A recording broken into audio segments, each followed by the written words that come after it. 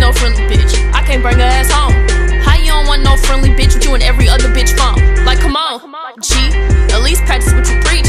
Saying you don't want no friendly help, but be the first one to go and speak.